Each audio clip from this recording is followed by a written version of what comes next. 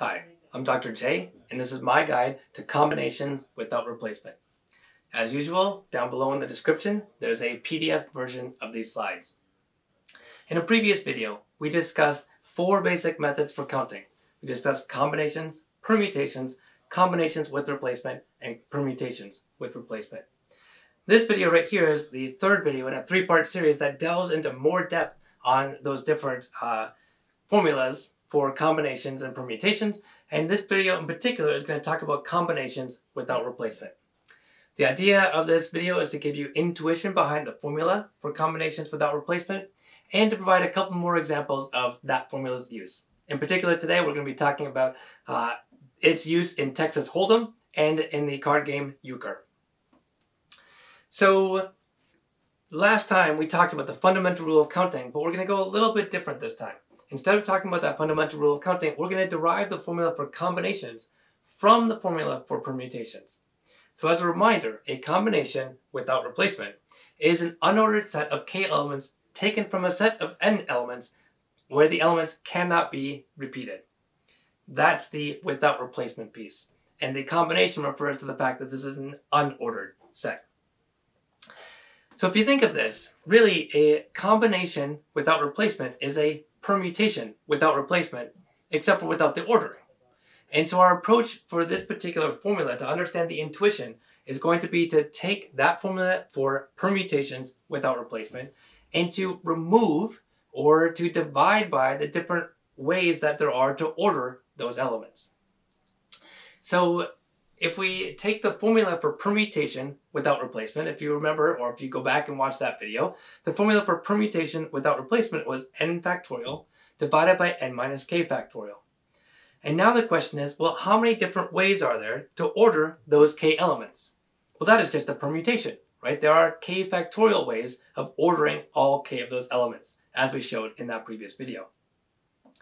And so if you take this formula here, n factorial divided by n minus k factorial, and you divide off the k factorial, you will have the number of combinations. That is, you'll have the number of unordered ways there are to get k elements out of n elements without replacement.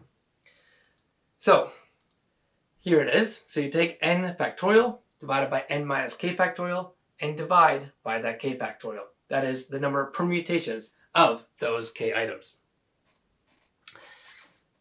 So there it is, and now we have that formula. This formula is a little bit long to write, so mathematicians have come up with a simpler formula or a way to represent this formula, and it's this right here, this n choose k, right? So that's sort of big parenthesis with a number over another number, in this case the number being represented by a variable n and a variable k. That is the choose formula, and we read it as n choose k, but that formula just refers to this n factorial divided by n minus k factorial divided by k factorial. So let's use this formula in the context of Texas Hold'em. If you're not familiar with the game of Texas Hold'em, when you're dealt cards in Texas Hold'em, you're dealt 2 cards out of a standard 52 card deck. And so the question then is, how many different possible starting hands are there in Texas Hold'em? So you have an initial deck of 52 cards, so n is 52. You're taking 2 cards out of the deck, so that's k is 2.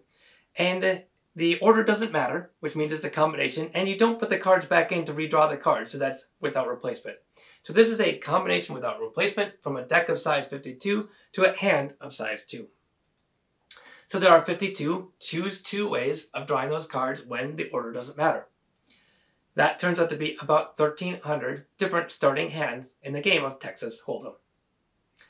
Now if we move on to a slightly more complicated situation, the card game of Euchre. The card game of Euchre is played with the 9 through ace of each of the 4 suits. So that is 9 through ace. There's 6 cards that are 9 through ace. I guess I should say 9, 10, jack, queen, king, ace.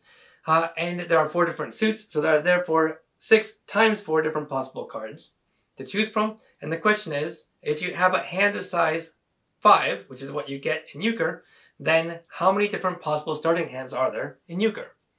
So this is the same kind of setup as the previous one. We have 26 cards now in our deck, and we have 5 cards that are drawn. So the question is, or the answer is really, that there are 24.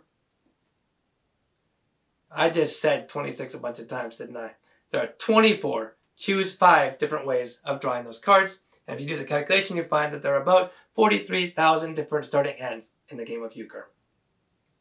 Alright, so as a quick summary, we provided now the intuition behind the formula for combinations without replacement, and we provided 2 examples, both via card games, Texas Hold'em being one, and the second being Euchre.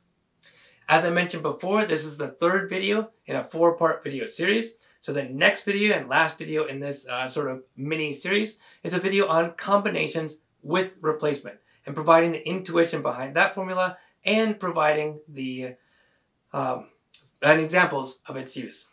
As always, if you enjoyed this video, please hit that subscribe button. And everyone, I hope you have a great one.